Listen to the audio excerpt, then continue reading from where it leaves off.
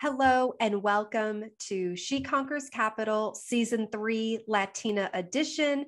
I'm your host, Stephanie Diaz, and you're in the right place for powerful conversations with the Latinas impacting the flow of capital. Season 3, doubling down on interviewing Latinas exclusively on the show, has been one of the biggest gifts I have given myself. And this week's episode is a big testament to why I say that. The energy that I experience being in these interviews with Latinas is like nothing I've ever experienced. And Natalia Bishop of Renew VC, when she and I get together, it is just like electric. And so I'm excited that she and I got to connect for an interview so that you all get to see the energy that Latinas bring to the table. But also you get to meet your new favorite Latina VC, that is for sure. So before we dive in to the interview, I do want to let you know about a lot of the resources that I have for you. If you are raising capital, whether that's from angel, VCs, or from LPs as a fund manager yourself, right now I'm coaching women who are raising anywhere between $750K all the way up through 20 million. And while I'm closed for new coaching clients at the moment, you can check out a lot of my online resources. And I have a free one for you too. It's a 45-minute video training called How to Pitch Like a Thought Leader. I take my years of experience as a podcaster and public speaker and overlay that over the investor pitch and everything that I've learned having raised capital and screened capital and deployed capital. And so that all comes together. And we actually follow a case study of one of my clients to help you pull it all together. So some real life examples for you to take and put into practice. And a lot of the things that I share, you can implement same day if you're out there raising capital for yourself. So visit thestephaniediaz.com to get registered. Like I said, it's a free training, how to pitch like a thought leader. And I can't wait for you to come back to me and let me know how it has changed your pitching game. So excited for you to check that out. But now I'm excited to share with you this interview. Natalia Bishop of Renew VC and also is the Director of Innovation and Entrepreneurship at the University of Louisville. Natalia, and she's a founder, she's a community builder, like she's incredible. And I feel like she is definitely going to be one of your new favorite Latina VCs. We talk a lot in this episode about the state of funding, what it means to raise capital as an underrepresented founder, what it can do to your soul as you are raising capital as an underrepresented founder, and how the team at Renew is doing things differently. So here she is, Natalia Bishop. I love it. Well, Natalia, I'm so excited that you're here and that we get to dive into this conversation. You and I always have like that energy when we connect. So I'm thrilled to just dive in. I'm so thankful that you asked me to be here. So I'm super excited. Well, you are amazing. And there may be some people watching and listening who don't know who you are and what you're working on. So give us just like the quick background. The quick 10-second background is I wear a lot of different hats and I kind of multifaceted, but my full-time job, my full-time gig is actually the Director of Innovation and Entrepreneurship for the University of Louisville here in Kentucky. I also, as a full-time side gig, do a bunch of other different things, including being the entrepreneur in residence for Amplify, which is our public-private partnership here in the state of Kentucky to further innovation. And more recently, I joined Renew VC as a general partner. So I'm really excited about that work, as well as being on the board of a bunch of really cool accelerators, specifically targeting Black and Latinx femme-identifying women, and a lot of work in the community. I'm like screaming on the inside. We need more women At the VC partner level, cutting checks. We need more Latinas at the VC partner level, cutting checks. And that is exactly what you are doing. And we're going to dive into all of that. But I want people to know what got you here too, because you are a founder in your own right. You have built communities. Tell us a little bit about that too.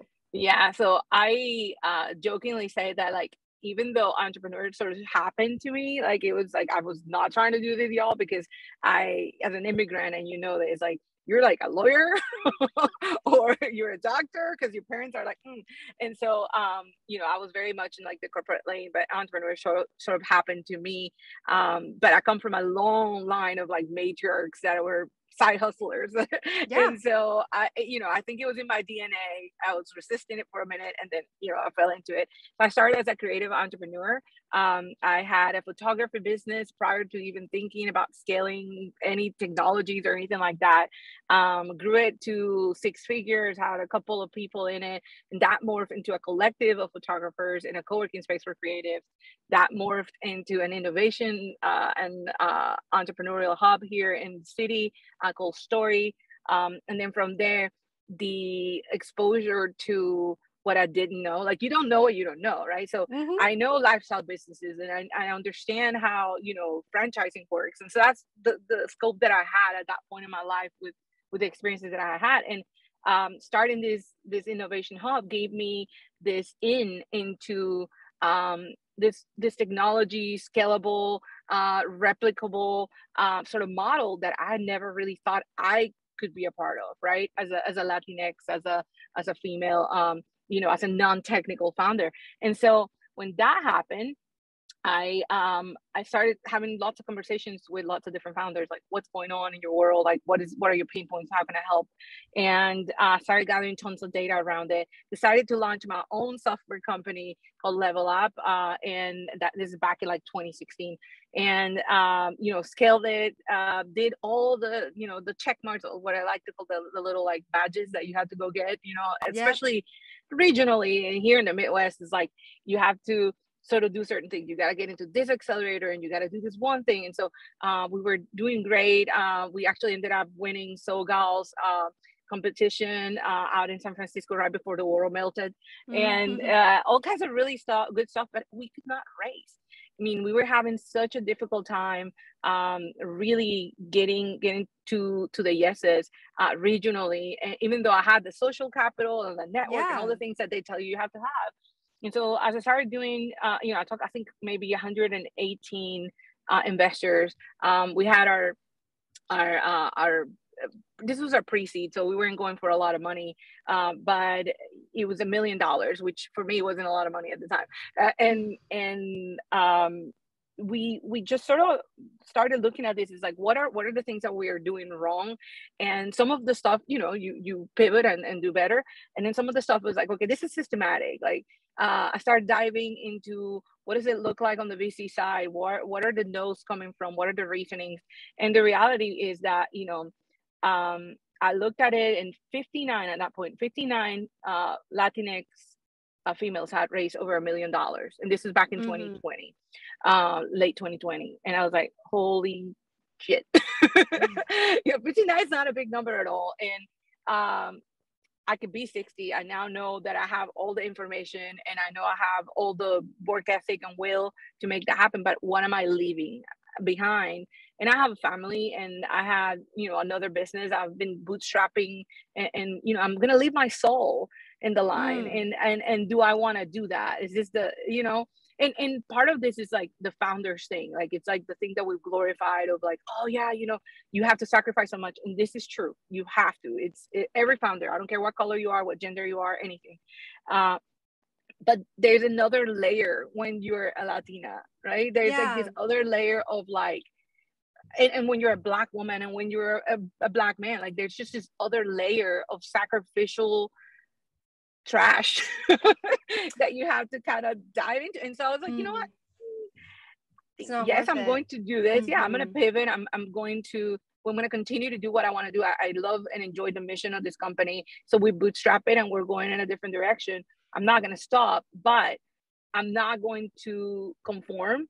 And what I am going to do is make sure that this doesn't happen to someone else. Like I want someone else to be 60 or 61 or 65 or whatever the number is right now. So how do I go about that? So I joined Stanford's VC Unlocked, which is a great program if you're trying to become an emerging manager or a general partner. It helps you kind of suss out your thesis. So shout out to the Stanford and 500 Global team for helping me clarify that. I had the opportunity to go through that last fall, and then what do you know? Like 6 months later, here I am, and I just joined Renew as a GP. So. What an incredible story. And thank you for being so real about the capital raise and the inner journey that it is to raise capital as someone who doesn't look like people who traditionally raise million plus rounds of capital.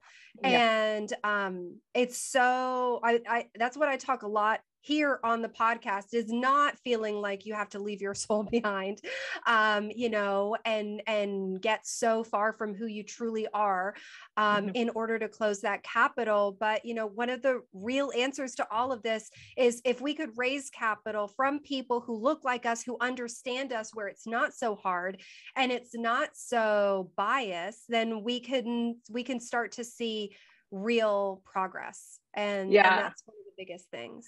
I think that it's still difficult. We think that, there's been a lot of change in the trends and the timing of this. It's great because we're sort of as a society in some ways starting to wake up to that and seeing, okay, this has got to change. But then there's other conversations you have, when you're in regions like mine, where I'm 9 times out of 10, the FOD, right? And you are hanging out with other VCs and they'll say, well, good ideas get funded. And they'll say it to you and you're like, well, no, not really. This is not a thing that happens, because we all know that we can't say, oh, good ideas get funded or good ideas get funded. And then on the same breath say, at this early stage, we're not funding ideas. Ideas are a dime a dozen. We're betting on teams. That's a very different approach to funding. True. And we can't say not both of us can be true at the same time. So which is it? Exactly. Well, so the last time you and I connected, you were actually just getting ready to go into the VC Unlocked program. And so, talking about how investors choose to invest, and having done so much, giving so much of thoughtfulness towards your own thesis creation and things, what are some of the things that are really important for you as you start to deploy capital? Yeah, so that's a really great question, because money is flowing right now, and it's flowing into a lot of places, but it's not flowing where it needs to flow the most, which is, I think, the underrepresented or historically underrepresented, marginalized founders. And I think for me, the most important thing is that the companies that we fund are translating into solutions that are real for real groups of people that have pain points that have not been addressed at scale, right? So it doesn't necessarily mean that it's all gonna have to be a social impact component to it, because there are things that are being addressed that don't necessarily have that triple bottom line, but if it has a component of an underrepresented founder at the helm, it typically addresses a community issue, right? It is typically a unique insight into something that has been oftentimes overlooked. And that's going to, by default, give you better returns, right? By default, you have an edge, like that edge that everyone's looking for in VC, because there's just so much money and so much capital growing out. I think that's the part we're missing, right? It's like someone else has a unique insight because of their lived experience, and we gotta listen, because the population represents that, right? It's no longer one single consumer archetype. So for me, it's really important. And for Renew, our thesis is specifically this, like social impact component or underrepresented founder, whether it be, femme identifying or LGBTQ or Black or brown. So that's what we're going to put our money into. I love it. Why don't we dive a little bit more into Renew VC, because there's a lot that is new and different about how you all are structuring this fund. So why don't you share a little bit more about that? Yes. So I toyed around with the idea of, um, do I just launch my own fund? I mean, through the community work that I've done here locally, I have had the opportunity to either create my own fund that was specifically for, Black and Brown femme identifying, or some stuff with the state. So I was kind of toying with the idea of like, where do I want to put my energy into? And I sort of serendipitously through my work got connected to Mark Hubbard, who was sort of like the initial brainchild of this thing, and he's been working on this concept for like 10 years, right? And as we were talking, I was just supposed to introduce him to someone. You know how that goes. Mm-hmm. Introduce me to someone that you think would be great for this. And the more I looked at the team that was being assembled, the more I was like, okay, if you want to go alone, Yeah. or if you want to go farther, if you want to go together. fast, go alone. If you want to go far, go together. Yeah. Mm-hmm. There you go. That just kind of kept playing in my mind. And the team that we put together, it's like 70% female, first of all, which I love. I'm not gonna lie. But it's also these amazing rock stars, people that have been community building operators, founders, people that have been deploying capital for a while in different ways. We have people that are PhDs and people that are in art. And so there's all this gamut, Black, Brown, from India, from all different places. We're all over the United States, we're in Canada. And the idea of having a almost like a group of like-minded individuals that are experts in their own specific rights and lanes, that have been working with startups for as long as all of us collectively have.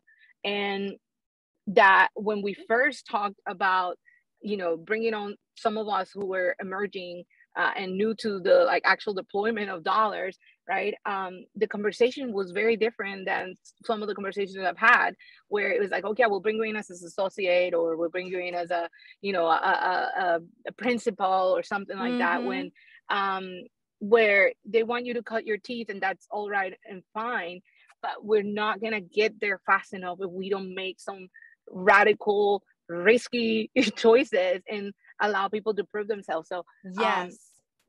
So I think that's kind of what 100%. happened.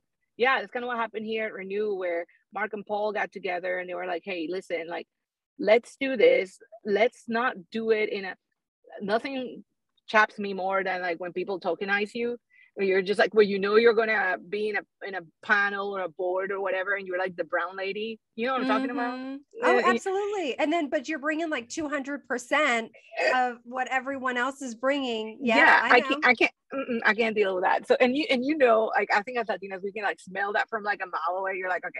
And sometimes you're just like, okay, I'll do it for the opportunity. I think that there is a phase of your career where that's kind of the only option that you have. And so and that's that first inroad, but then you reach a point in your career where you're like, no, my time is more valuable than this. And that's really a turning point. But the opportunities that are still being provided to you when you realize I am more valuable than this, but what are my options now that meet my value now that I've earned my stripes? That's the really disappointing part.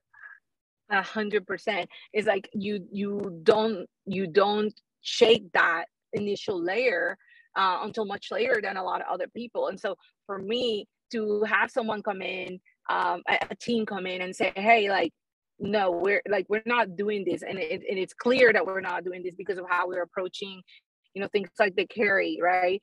Things like how we are splitting our decision making, how we're building it, right? It's not like one person and then we're all just kind of like cheerleading and doing stuff on the side publicly. It is like we are all in this. We're all bringing pieces of our knowledge to the decision making, to the deal flow process, to the vetting, to everything. And I think the one thing that I really love about more than anything else is that empathy is like our North Star here. And so empathy in the entire process, from the LP side to, how fast we can get back to founders, how transparent we are with the process, and just what happens when you get told no, because that part also really sucks, right? It's part of the founder experience. I feel like it's really important. I love all this, by the way. As you can, I mean, I feel like you and I have had real conversations about the journey. But you really see like there's so many opportunities for an organization, especially a VC fund, to showcase its values. And you either see it from end to end, or you start to realize, well, we're saying this over here, but then what's happening on this side? You know, you really start to see the discrepancies. And especially in this category of VC, whether it's emerging, investing in underrepresented, social impact, when it's so value driven in terms of the value prop outwardly, it's even more important that from end to end, an organization truly live out its values. And that's also going to introduce, there's so many creative ways for organizations to double down and showcase. And that's what I feel like is happening right here. Like, let's do it differently. And so I'm so excited. And I'm glad that you're one of those that are partaking. You just represent Latinas so well. And this is just the beginning. So I'm excited to see where you take it from here. Thank you. I mean, it's a brand new journey. So I'm excited to kind of get going, and we have a big fund ahead of us. I mean, we're early. We literally just hit play on our website yesterday. So, it's just like, it's still very, very much very new. And it's very needed because of already the amount of deal flow we're getting. And we've done things like, taking out the warm intro, and this is not new. Like, these are things that other firms are doing. And so how do we take those best practices and bring them in and put them together in a way that's transparent and kind and full of empathy, right? So I'm just excited to see what we can do, how much good we can do here. I love it. So let's kind of deviate a little bit. Something that's really important for me with this series being the Latina edition of She Conquers Capital is giving the space for us to talk more about our culture and our upbringing, because we don't usually get to bring that into the work that we do. So share a little bit about your background and your culture and how it influences how you show up in the world. Absolutely. So I'm from Colombia, originally from Barranquilla. So I like to joke, like it's like Shakira, and like Gloria from Mother Family. That's it. But Barranquilla. So I came to the United States straight to Kentucky, straight to Louisville. I was 17 years old, fresh out of high school. I graduated the year before. And Louisville has a really unique situation happening with the university having a partnership with UPS. So you have this opportunity to go and get your college degree if you work the graveyard shift. So as a 17-year-old, the whole normal story of like you bring your whole family with $400 in a suitcase. That was us. And so it was me, my brother, my sister, my grandma, and my little sister, my mom. And so it was a immediate culture shock because my country is vibrant and full of, if you watch Encanto, that's literally my life. Yeah. It's like multi-generational and excited and, and full of flavor. And then, we get here, and the beautiful thing about Kentucky is still south enough to be kind and people hold the door and are sweet, but then also north enough to not be like backwards. So it's a good happy medium. So coming here as a teenager, I think I still wasn't fully cooked. So I had a lot of my roots of my understanding of values and how I move through life and joy from being born in Colombia and seeing what real scarcity is, right? Like what real trying and being talented and doing all the things and still not being able to put food on the table. I've seen that, I lived that, versus being here and seeing, the American dream, like, right? You work hard, you get what you want, and things happen. And so I think that the work ethic came from, my background, my culture. My mom was always like about gratefulness. Like, we're grateful we have this shitty job, but we have a job. Yeah. Right.